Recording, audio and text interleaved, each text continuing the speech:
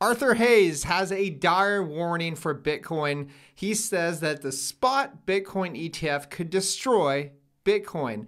Heidi is going to cover that. I've had a lot of questions about this. We have had a lot of questions about this, and it seems to be a big concern amongst a lot of people. But first, I'm going to cover a couple of tweets right now. Willy Woo says, the eve before Bitcoin spot ETF, the day is coming fast when Bitcoin becomes mainstream bucket for wealth allocation. When that day comes, the top 1%, okay, so the top wealthy 1% of the world will hold to go around 0.87 Bitcoin. That's how little there is to go around. That is, and that's like going to decrease big time because there's more people out there that aren't going to get rid of their Bitcoin no matter really what the price is. And plus you're going to have BlackRock, you're going to have Fidelity, you're going to have all these big boys and family offices and countries and so on. And Toby over here. Yeah, exactly. Accumulating more Bitcoin. So that number is going to drop massively within a week. Every week it goes down. Next, we have the SEC tells spot Bitcoin ETF applicants to update submissions by December 29th if they want to be approved in the first wave. This is according to Reuters. The first of many waves. Yes. I think it's going to happen. There's so many people out there that think, nope, it's not going to happen, and the price of Bitcoin is going to go way down. Oh, man, I don't think that's going to happen, all right?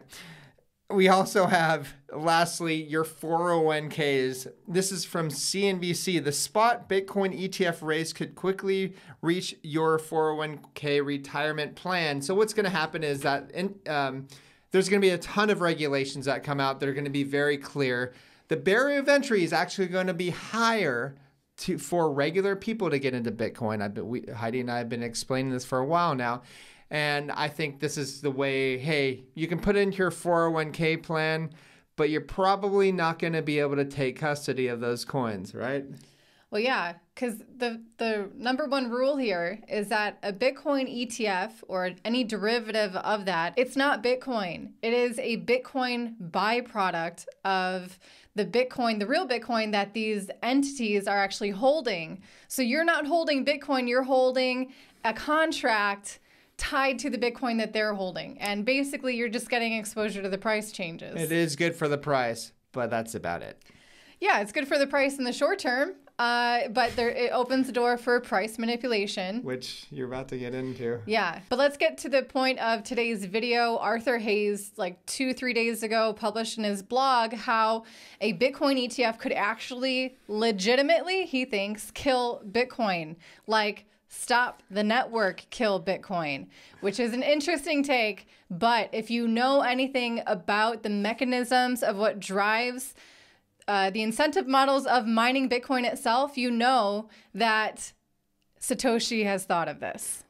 He has. So what Arthur Hayes is saying is that if BlackRock and these handful of institutional investors are owning the vast majority of Bitcoin in the network, and they're just holding it, and what they're doing is issuing these like derivative products, not real Bitcoin, not using the Bitcoin network, then he's saying theoretically no Bitcoin would be used on the network, no transactions would be happening, nothing would be incentivizing miners to mine. They wouldn't be getting paid in transaction fees. We still have like over 100 years of them to still be paid in block rewards, but the whole concept of Bitcoin mining, for those of you who aren't familiar, there's a lot of people who aren't, is that the more miners that join the network, the more difficult it is to mine. There's more competition basically that you're up against.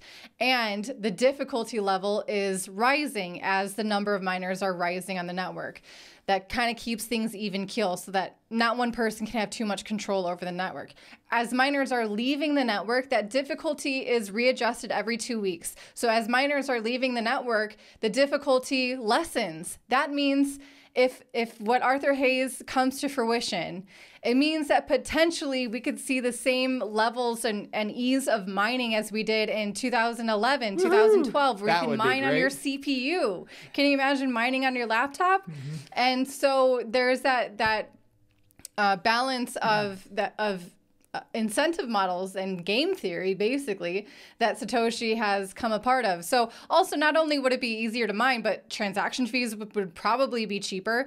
And not to mention the price of Bitcoin would be what it was, but to actually transact on the network would be much cheaper, and to mine it would be much cheaper. So I don't think that these ETFs could kill Bitcoin or the Bitcoin network, but it could definitely shift how Bitcoin mining is done in the future. And that's totally fine, because we actually saw how miners react to really hard times, especially when China banned Bitcoin mining. What happened? They decentralized. It was pretty cool. So guys, I'm not worried one bit.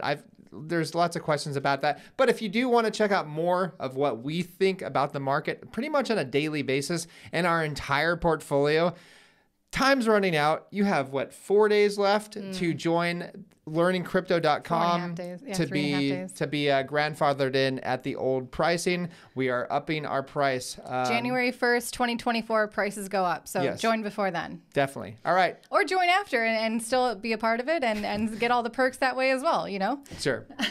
Anyways, that's all we have. Please like and subscribe. We'll talk to you soon. Bye, guys.